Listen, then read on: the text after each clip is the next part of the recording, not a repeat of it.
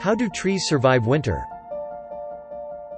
It's common knowledge that trees become bare during winter, but not many people know how trees keep themselves alive during the bitter cold. The animals you see during the winter keep moving and eat more food than usual to survive winter, and the ones you don't see are hibernating. Trees go through a process similar to hibernation called dormancy, and that's what keeps them alive during the winter. What is dormancy?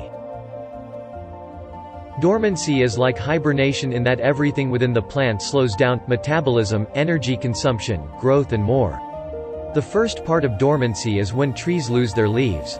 They don't make food in the winter, so they have no use for masses of leaves that would require energy to maintain. When it's time for trees to lose their leaves, a chemical called abscisic acid is produced in terminal buds, the part at the tip of the stem that connects to the leaf. The terminal bud is where the leaf breaks off when it falls, so when ABA gathers there, it signals the leaf to break off. This occurs only in deciduous trees, not in coniferous trees. ABA is a chemical that also suspends growth, preventing cells from dividing. This is something that occurs in both deciduous and coniferous trees. Impeded growth is another aspect of dormancy. It saves a lot of energy to stall growth during the winter, and during the winter, the tree isn't making any new food for energy. It's similar to hibernation, since most animals who hibernate store food as fat, and then use it to run their essential systems during the winter, rather than grow anymore.